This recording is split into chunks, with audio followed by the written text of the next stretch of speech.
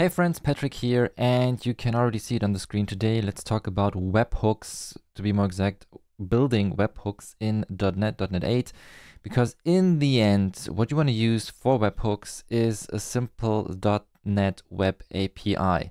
We got this question in the .NET Web Academy, and as you can see here, this is the definition of a webhook on Wikipedia. Just Google for it, and then the first hit here, Wikipedia, and it says, in web development, a webhook is a method of augmenting or altering the behavior of a web page or web application with custom callbacks. So callbacks already an interesting term here. Then you see regarding the function, they are user-defined HTTP callbacks. And when you read a little bit further, then you see the source side makes an HTTP request to the URL configured for the webhook. Now, lots of fancy terms here, but in the end, what a webhook is simply an endpoint in your web API in .NET. So in the end, you have a web service. Something happens in any kind of application, could be a website, a web application, a client application, whatever it is. Some kind of event occurs there, and then you want to make a call to a certain service, and this complete thing, then you can call a webhook pattern if you want. Correct me if I'm wrong, write it down in the comments, all right? But now let's just try to implement that stuff, because what I really want to emphasize here is, as it states here, authenticating the webhook notification. So you want to make this thing secure in the end, all right? Kinda secure, maybe. So we will have a look today, and let's already jump into Visual Studio. I will save you time. I won't implement every single line here, because the example I want to show you here is a simple webhook about video game achievements. So you have an achievement in a video game, and then you want to make a call after this achievement is unlocked. So for that, we've got this achievement notification model here, player name, achievement name, and the date and time when this achievement was unlocked. And again, here we have a controller for that. As you can see, this is a simple .NET Web API in .NET 8. This is the project that I created. And as you can see here, this is a simple, one simple endpoint, HTTP post, unlock achievement. And here we provide the achievement notification for the payload. And then in the console, we simply write player so-and-so, unlocked achievement so-and-so on this specific date. So let's just run this real quick, and then we can already test this in Swagger. Again, this is really just .NET Web API basics. There it is. With Swagger, we can try this. We have our payload here.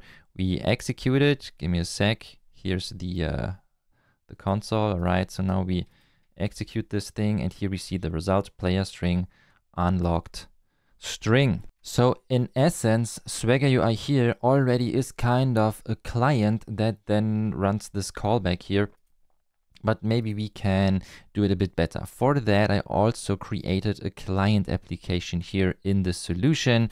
So you can see again the same model here, and in the program CS, here we are also just making an HTTP post request. So we have the achievement notification, the object, right? We serialize that because this is a JSON payload that we will send with the post request down here in the end. Make sure that the URL is correct, and then we get a result. This is great, but again, maybe you don't want to make it that public, not secured at all.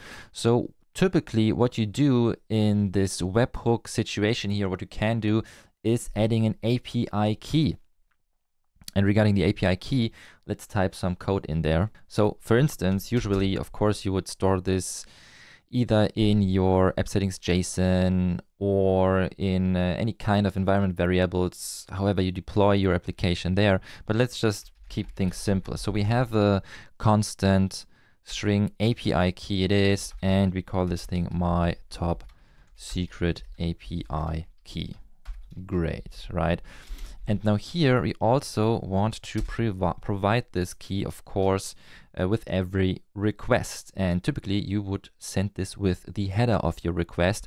So what you can do here is you say from header, we want something that is called with the following name. So from header it is, and then X API key.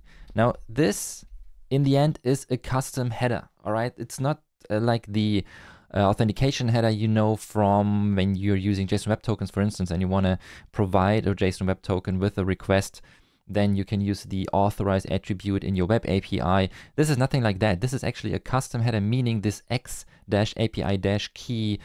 value here, you can decide yourself what you want to write there. This is just something that, well, developed over time, I guess. So this is now a convention to store an API key in the header of your request. So we will do that here as well.